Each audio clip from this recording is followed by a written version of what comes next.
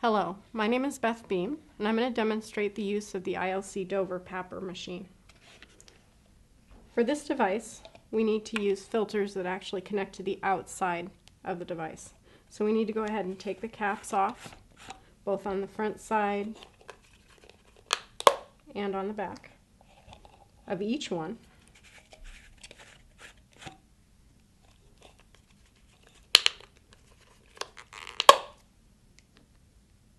Okay, so we'll go ahead and put these onto the device.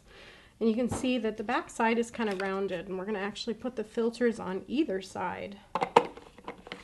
And they screw right into the little circles that are on the side.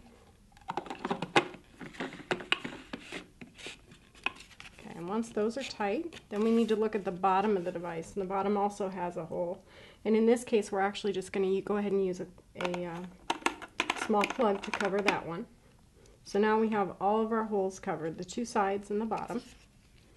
We'll set it back on its bottom here. So now we need to go ahead and test the power of the device. We actually use the little power tester that they give us and put it inside of here. And then we're going to hit the power button, which is right here next to it.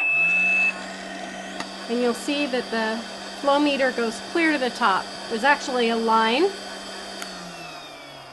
that shows you where the minimum is, and that flow meter needs to at least go over that line.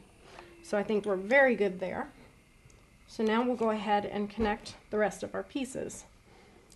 With the ILC Dover tubing, we have two connectors. They are identical, so it doesn't matter which goes where. We'll go ahead and connect one side and screw it on to the top of the machine.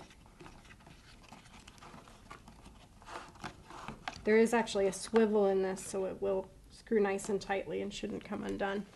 And then here is our hood, and on the upper back side of it, there's another connector just like the one in our machine that we can go ahead and screw the hose to up there. So now we have all of our pieces connected. The only thing left to do is to connect the belt, and you can see on the belt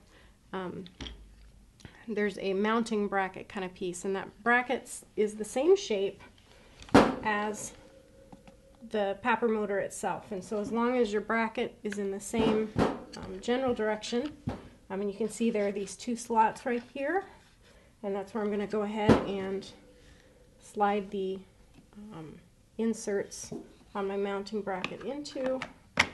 You'll hear a snapping sound, and then my belt is connected, and I'm ready to then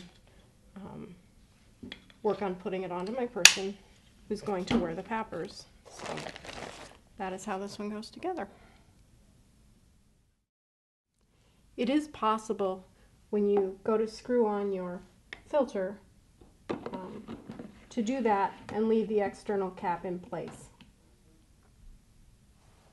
It's important to make sure that both of those caps are removed from the filter before it's installed in the machine for it to work properly.